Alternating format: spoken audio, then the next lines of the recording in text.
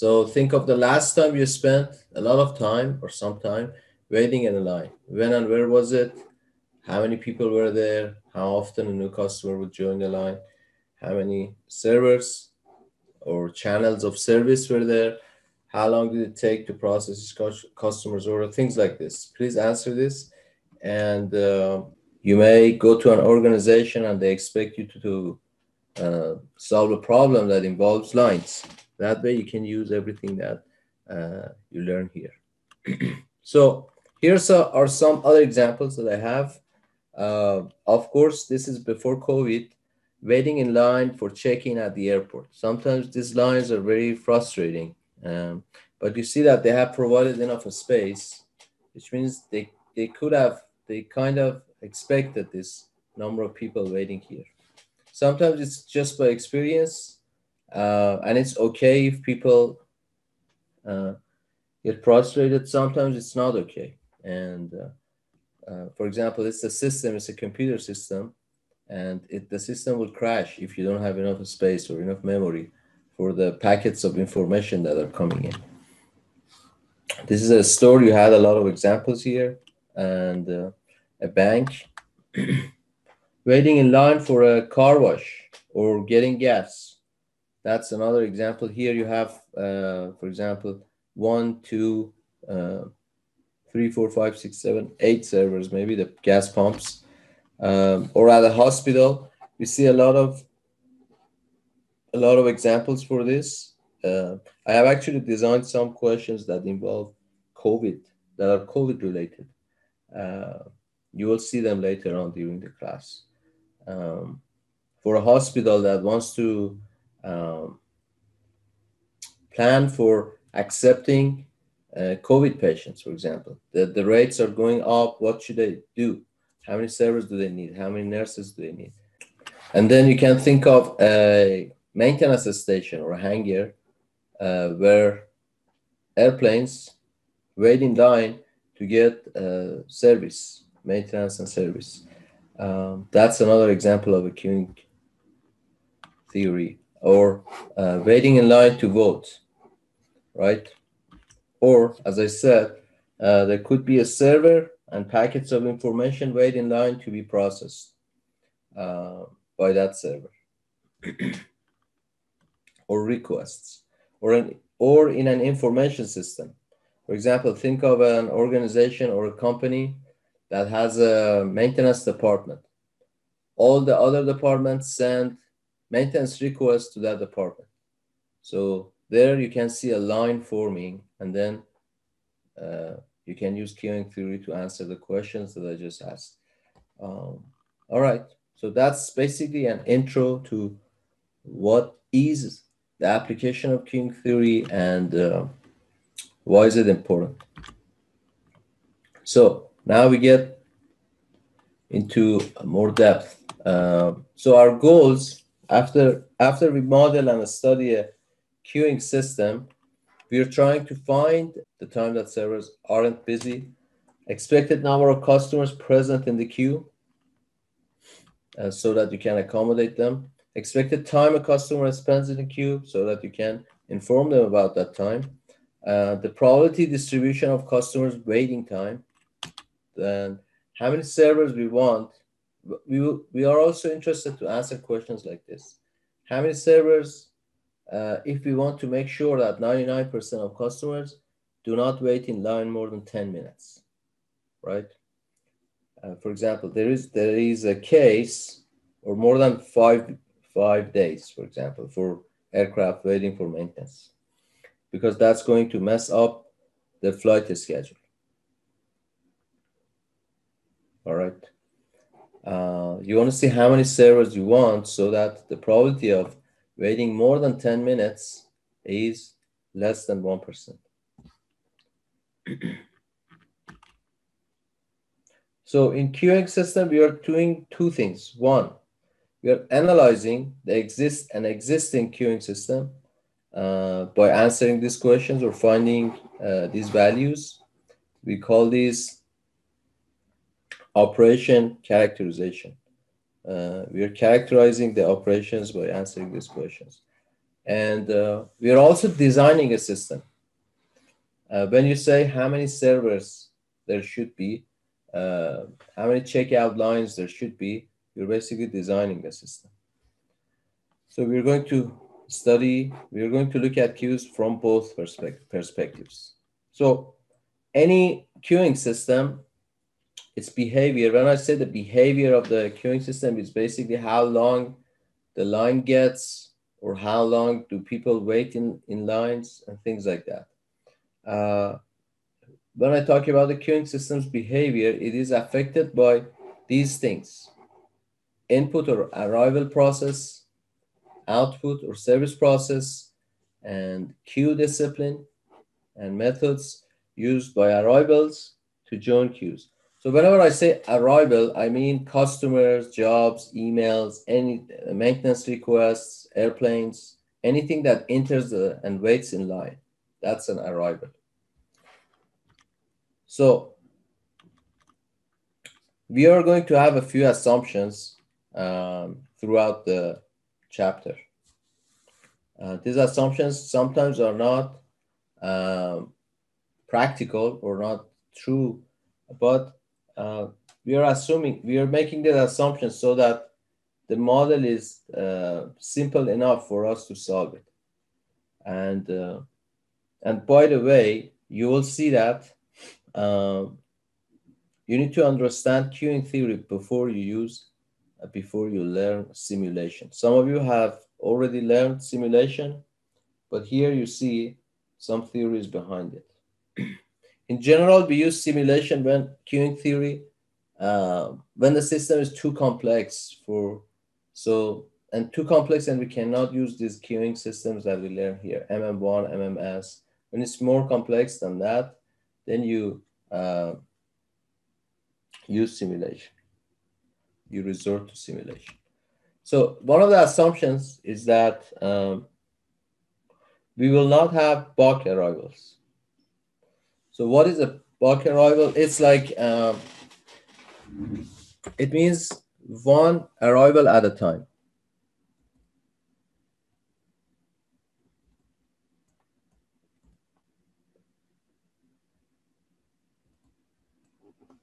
Or no more than one. So so you can't have, for example, 5 people arriving at 7 p.m.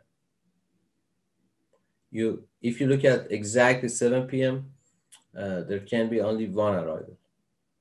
But if you think of a restaurant, for example, you see that 4 customers enter together.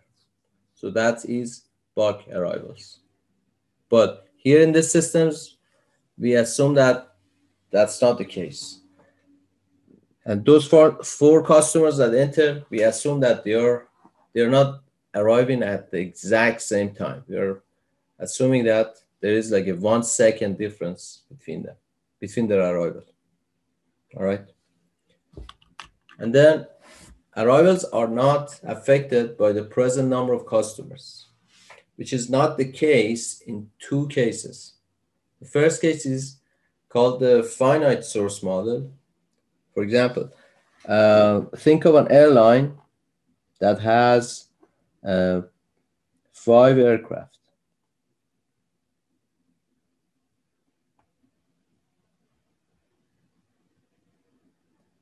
This is one aircraft. I forgot how to draw aircraft. I used to. I hope this is acceptable enough. So they have 5 of these. 5 aircraft. And when all 5 are under maintenance, obviously you will not have any arrivals. Or if you just repaired and overhauled all 5, you don't expect to see new aircraft coming in, right? So because the population or the source is finite, having all of them served, or depending on what number of them are being served, that affects the arrivals. So we don't have that in the models that we study. Another case is when customers bulk. When customers balk, that means the person sees that there is a huge line and they decide not to join the line, which is the case in a lot of uh, applications. You try to go to a store or a restaurant, you see a lot of cars waiting, so you balk, which means you drive away. You decide not to join the line. And we will later on we will see that we assign a probability distribution to describe the time between arrivals. So what we record from customers is the time between arrivals.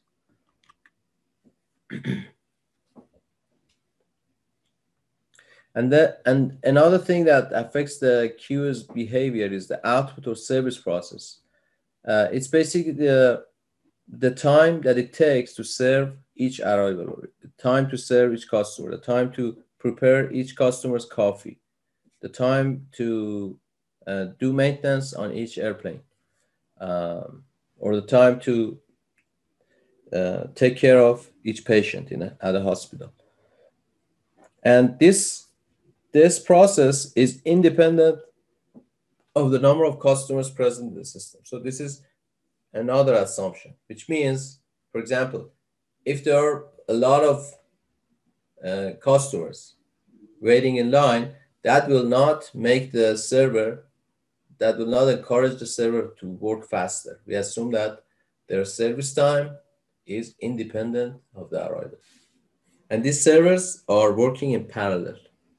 And they can work in series too. If they're working in series, we use different types of distribution. We will see those. And then we have a queue discipline. This basically means how customers are picked from the line.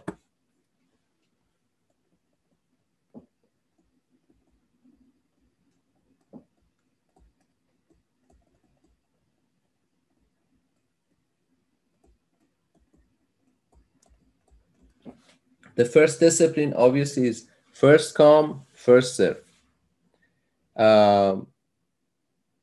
which makes sense, which is the case for most of the queues or lines. Next one is last come, first serve. So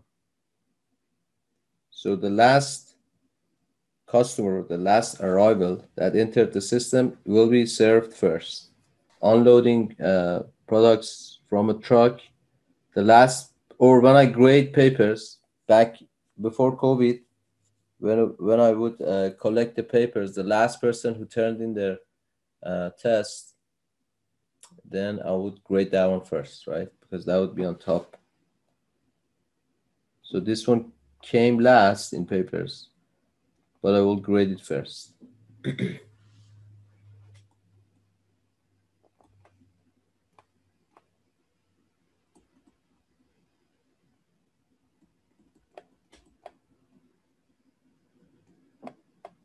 Products on a truck and etc. And then the next one is select in random order, 0. That means you just randomly pick customers from the line. You have seen that sometimes happening in some of the lines. For example, there are 100 people waiting, but they can serve only 5 more people. So they start calling them in randomly from the people who are waiting in line, sometimes. And then there is a priority queuing disciplines.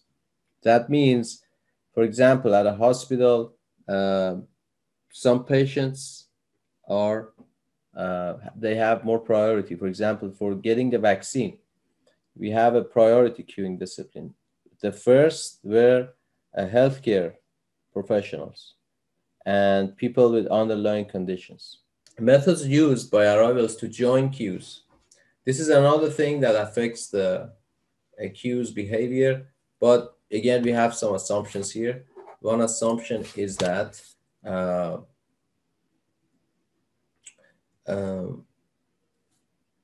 switching and reneging don't happen. So this is when, for example, there are 2 lines and one of them is longer and you're here, then you see that the next line is shorter and you switch to the next line, right? There are 2 servers here. You see that line is shorter, you switch the line. That we assume that that doesn't happen here. And reneging means you have waited for a while in the line, and because it's getting late, you leave the line. And that also uh,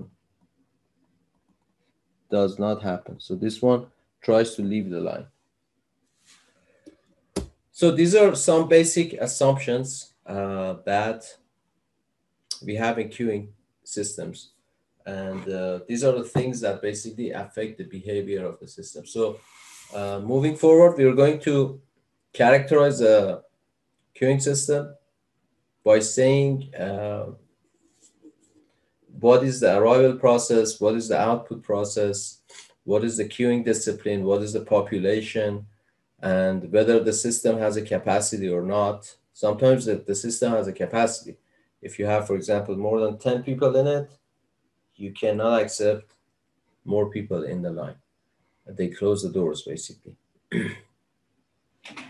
So first we characterize the system, then we start using the formulas that we will see for each system to basically answer the questions we saw in the previous slide.